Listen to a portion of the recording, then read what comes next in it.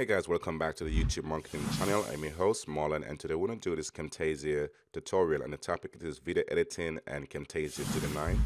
And I've been using this software for more than 5 to 6 years now, and to be honest with you, it's very user friendly. If you're a newbie or new to making videos or even YouTube itself, then pretty much you can use the software to make your YouTube videos, make your Instagram or even Facebook videos, or even videos for anything out there, because you may not necessarily want to put it on social media.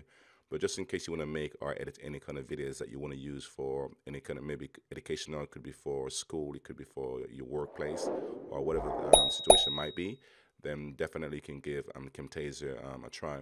The pickup price for this software is around 300 US dollars.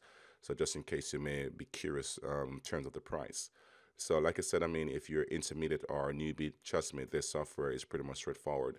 And I've been using, like I said, for all of my channels and for clients and other things which I use it for. So all you have to do, like I say, if you have access to it already, you can just go ahead and open it up. And as you can see at the top here, you can see where you have everything here. You have the media, you have the annotation, transition, behavior, which means the behavior of text and stuff like that, and animation and the cursor. Just in case you're making tutorial like I'm making right now, you can go ahead and just use cursor throughout the whole video, and you can do voice narration. Just in case you want to do voice overs, so you can go ahead and do your voiceover from within the system here. So all you would have to do is copy and paste your text within this box here, and you can just go ahead and just focus literally and you and the text, and you have an awesome voiceover. And just in case you want to do it for audio effects, you can go ahead and pretty much do it noise removal. You can level the volume, fade in, fade out, and speed up or down the clip. And just in case you may need to do any sort of advanced editing, such as remove colors, or it could just you want to adjust certain colors and stuff like that, you can also do it within Camtasia.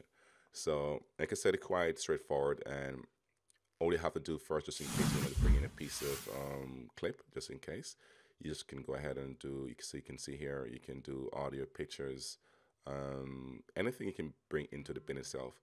So for me, I'll just go ahead and grab a piece so you can see exactly how it works. Let's say and the good thing, you can drag in multiple tracks at once.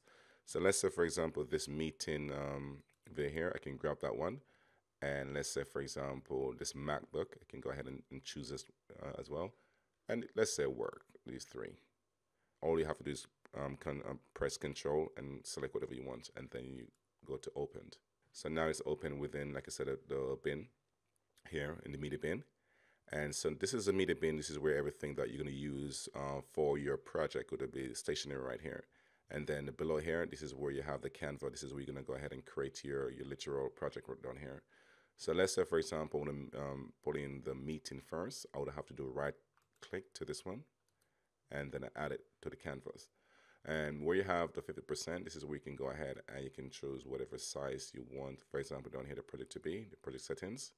So you go ahead, and then this is where you can click in this little arrow here, and then you can go ahead and choose the appropriate size that you guys want.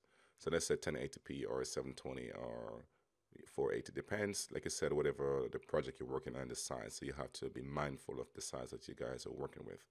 So I could just leave it for, maybe said for now, I could leave it for 720. You just press apply. So as you can see, it's much bigger than this one. So if I was to go back into this one here and go like 1080, as you can see, so definitely would work for 1080, because the size you see is pretty much 1080. So we can leave it at the maximum.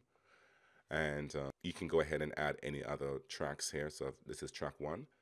So let's say, for example, you want to add maybe an intro or an outro.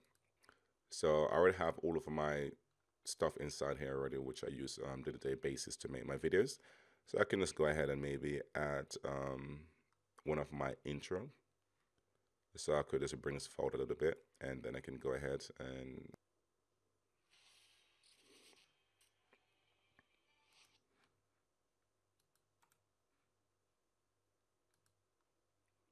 so let's use my main intro for now. So that's my main intro here.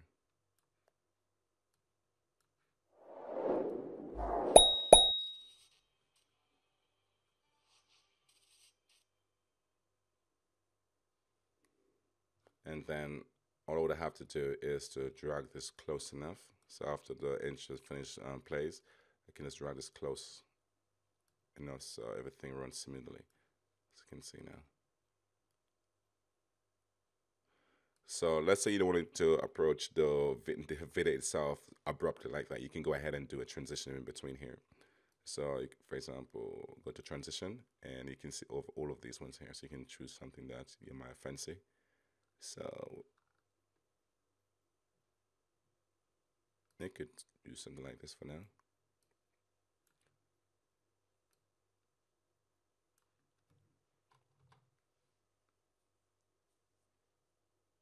There you go. So it's much more nicer, you know what I mean, for you to do some transition here and there at times. So that's just you bringing in a piece of video.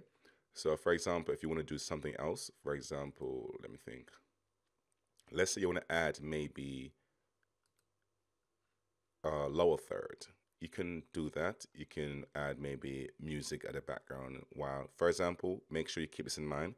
If you're gonna do over voiceovers and you're gonna have somebody talking in the video, make sure that you put your music in the background much lower than the actual voice, which is gonna be, you know what I mean, delivering the message into the video. So make sure you keep that low, and then obviously the volume after could be okay. So, because I run a few bad mistakes like that in the past where my volume after music was almost the same as my voice. So both was competing for the same thing, which was wrong. So keep in mind that as well. So in this case, like I said, you can have maybe, for example, we use this one, which is my subscribe. Pretty much you can have different text, and you can, like I said, you can drag this anywhere around into the actual video. You can add it right here, so you don't necessarily have to add it because it falls right in the middle. You can put it where you want to put it, and you can also resize as well. So there's so much you can do. And just in case you want to maybe add, like I said, the music, because obviously music is good for videos. So you can, I already have music here. So just in case, you could just go back into your bin here, and then you can click back on the plus sign, and you can just bring in whatever you want to bring in media back into here. So I already have music already, so I can just go ahead from here and pick this one here, right click, and then you can put music pretty much in some part of the video, or you can put it in the whole video itself, just in case if you want to do that. So I can drag and cut this one to the size that I want, so it could be there. And let me hear it now.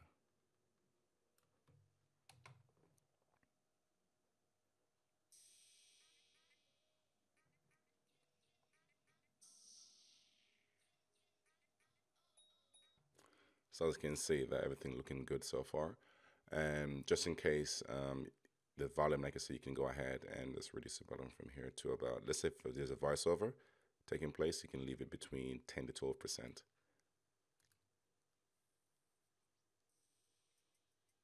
So at least you could hear, so at least you could hear the voice of the speaker. So that's one more thing. And just in case you want to add, like I said, any other graphics, or you want to add another piece of video, all you have to do is position back the cursor here, bring in this piece, and then you can go back again, and then you can add maybe another transition. Could be something like that one. Let's see.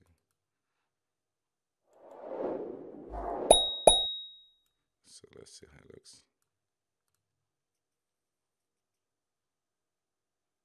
Right. So that's looking good as well.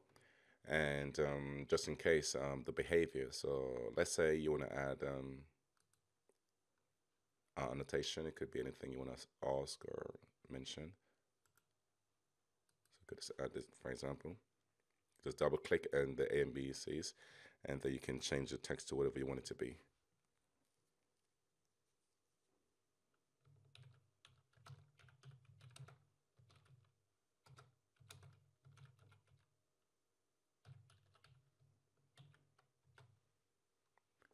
So all you have to do now is to go over to where the behavior is, and then you can choose how you want the text to behave literally. So you can just go ahead and put shift in, and let's see how it works.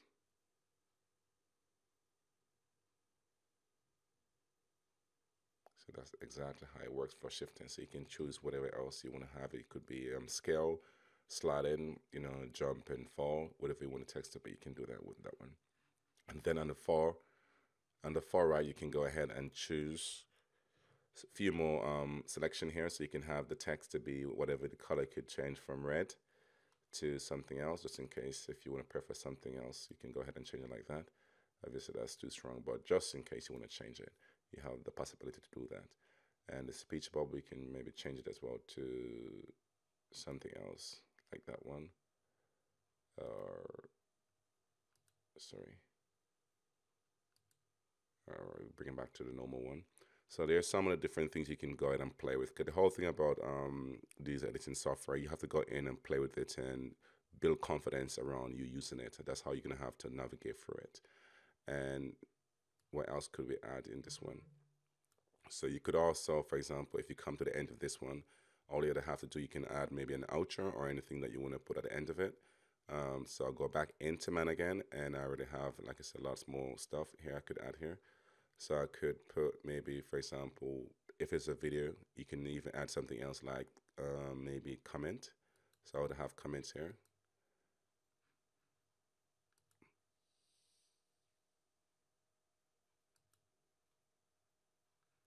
So I can reposition this somewhere here. And I already have, I think, subscribe at the front. Yeah, so we have that one. And just in case you want to just end it, let's say you come to the end of your video, obviously, then all you have to do is to do a transition. Use the pixelate one, add it there, and then you can add your outro at the end of it, just in case you may have an outro. So all you'd have to do is just drag and drop your outro. For example, mine here, I would bring the cursor to the end and bring it down, and let's see how it plays.